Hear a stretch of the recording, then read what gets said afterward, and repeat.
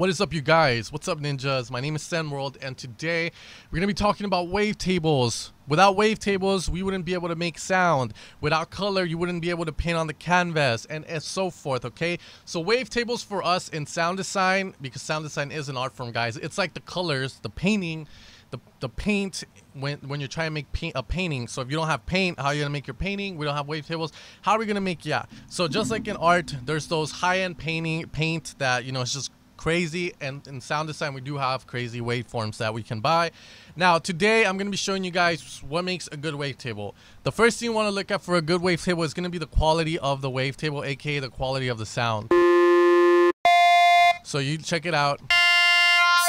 Okay, and then that's going to be the first test. Hopefully there's no crackling, no distortion, no frequencies kind of buzzing out like crazy. You know, just a standard wavetable that sounds very high quality. You also don't want the wavetable to be that compressed and that saturated, if you get what I mean.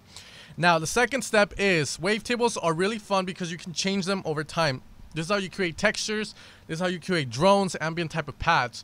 So the second test is going to be to just, you know, check the wavetable, get it, and then hold down a note.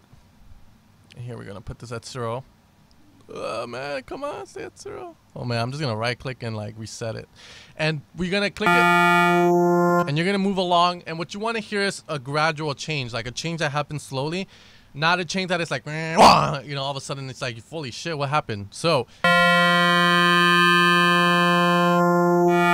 because then we can apply LFOs and we can get stuff like that. And then you can even make kind of like drone pads. You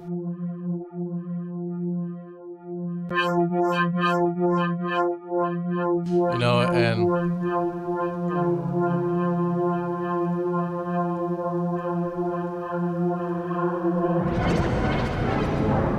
you know, and whatnot. So that's why wavetables are really important, guys. Now, the wavetables I'm using here is the Cymatics Anniversary wavetables, which are pretty much $1, fairly cheap, and all of them, the ones I've heard so far, are really, really cool. There's even a Rhodes one, which, you know, I find kind of neat. So if we were to get rid of this and put it at 1. Now, for those of you guys who don't know, the Rhodes is just a famous electric piano. So they provided the Rhodes MK2 waveform here. And there's various ways of like sampling wavetables, guys, that I'm going to talk about in the future. But wavetables are very important. You want to have a good set of them. Serum does have a good set of them. But again, you know, I think they could have done a little bit better with the wavetables, on my opinion.